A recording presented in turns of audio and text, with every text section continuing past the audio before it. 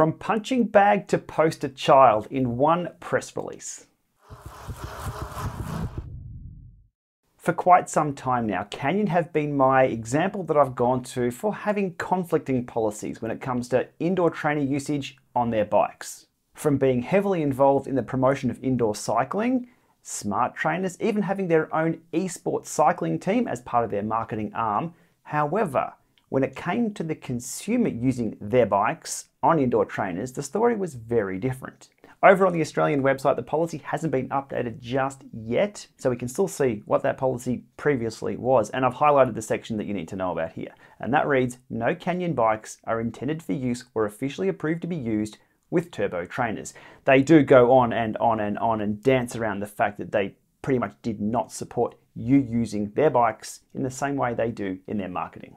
If you followed this channel for probably a few years now, you'd know that I've spoken about this many, many times and how crazy that policy really is. It doesn't make any sense whatsoever.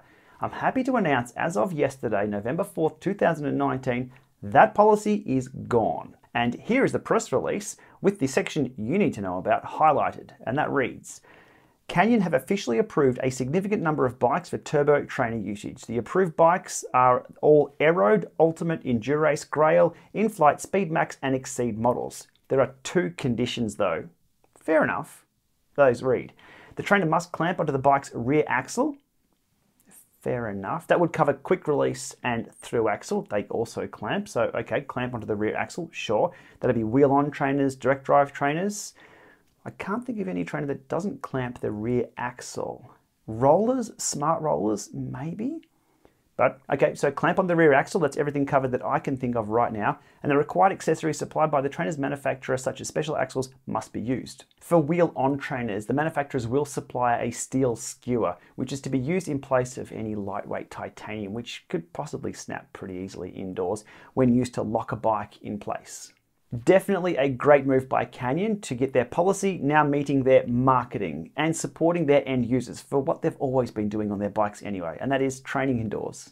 Other manufacturers, well, it's time to step up. There's a lot of grey area and a lot of policies that sort of dance around the fact that everyone's using indoor trainers anyway, and there's not a problem with using indoor trainers.